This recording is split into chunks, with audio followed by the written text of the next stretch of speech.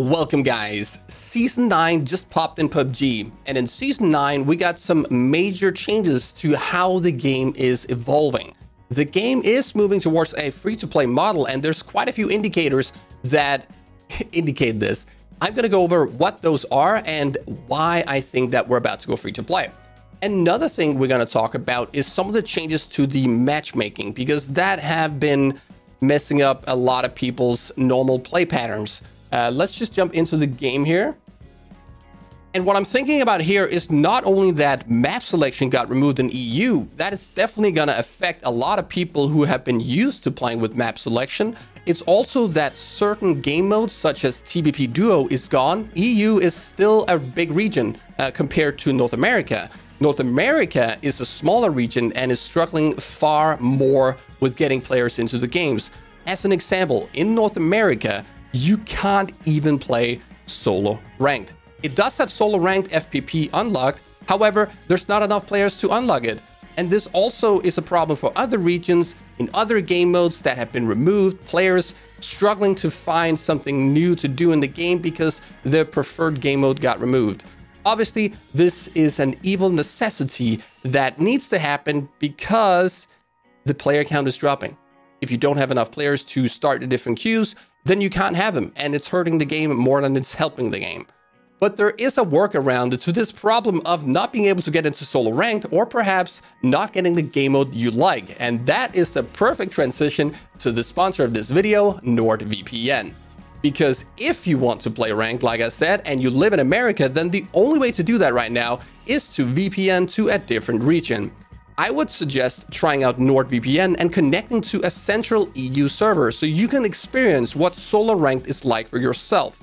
The same thing goes if you live in a region where your preferred perspective of choice was removed with patch 9.1. For example, Oceania servers have very few options available, and the servers in Southeast Asia have a lot more to offer, including map selection. It's also a great service to use if you want to view other countries' Netflix libraries, as NordVPN still works to get access to the American Netflix library, for instance. But most of all, a VPN is a great way to protect your data and browse the web anonymously, and a NordVPN subscription comes with a 30-day money-back guarantee. Finally, you can now get 68% off NordVPN, only $371 per month, plus you get an additional month free if you use the link nordvpn.com/wackyjackie. So click that link in the description or use the coupon code wackyjackie. So next, let me talk about why I think the game is about to go free to play, because there are a few indicators of this. Number one, pretty obvious to start with, because this is what you see every single day you start the game: news. This pop-up right here is very controversial. A lot of people are complaining about it. It's really annoying that you can only select a do not show today. A pop-up like this is what I would expect from a free-to-play game.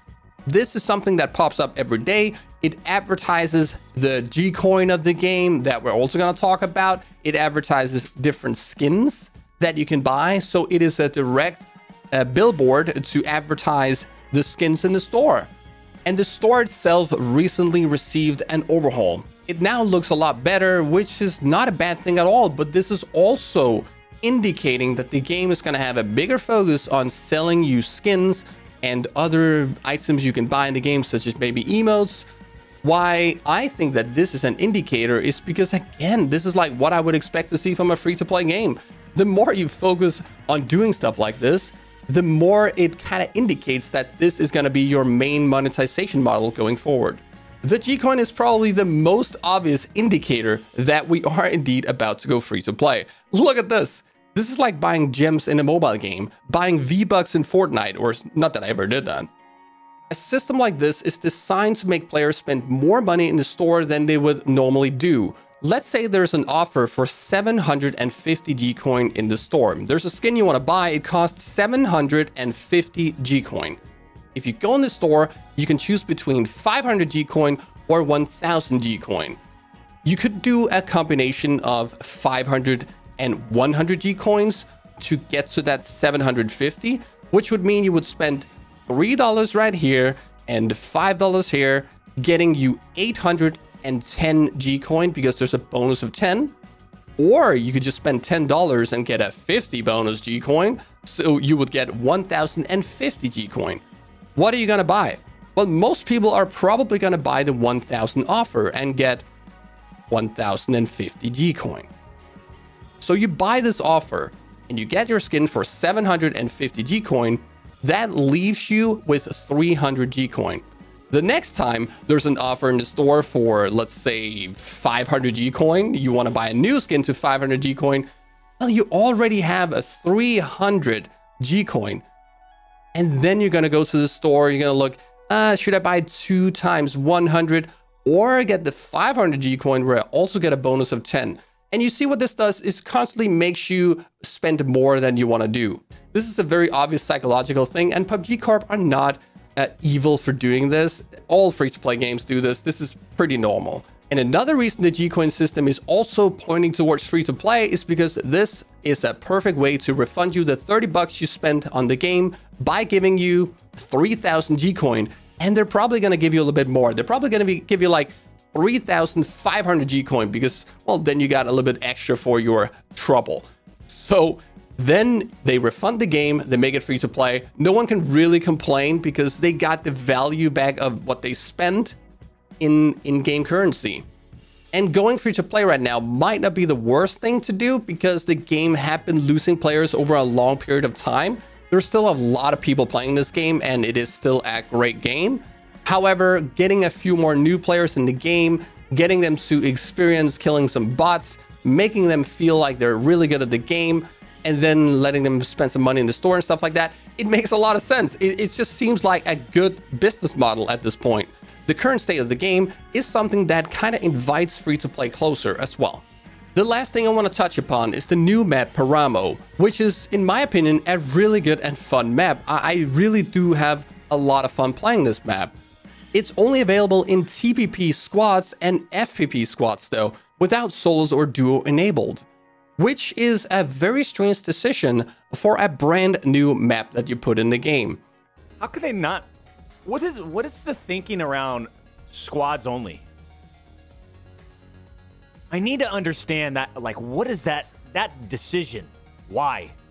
Why are we going squads only for a brand new map? It's very confusing. I know a lot of you guys are confused about this. I know a lot of us would love to play this in solo or duo, and squad might not be what you want to do. Very often you might not have a full team to play squad with, and you don't really feel like doing random squads, so you can't really enjoy the new map. Also, your stats doesn't count when you play the map. Your stat tracker on your weapons won't even count when you play the map.